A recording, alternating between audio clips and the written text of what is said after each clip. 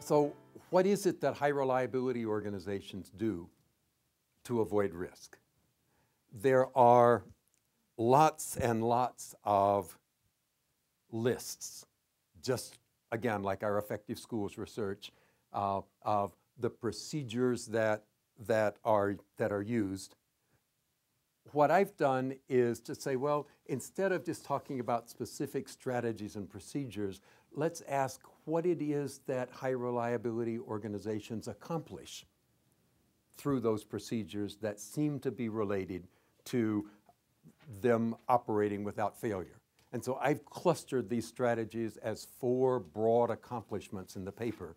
I will say right at the beginning that that's a different way of organizing the research than you'll find in the literature and other places. It specifically helped me get to a point where instead of talking about whether any particular procedure could be applied to education, is a way of saying, well, now, I'm pretty sure these same accomplishments are important in education.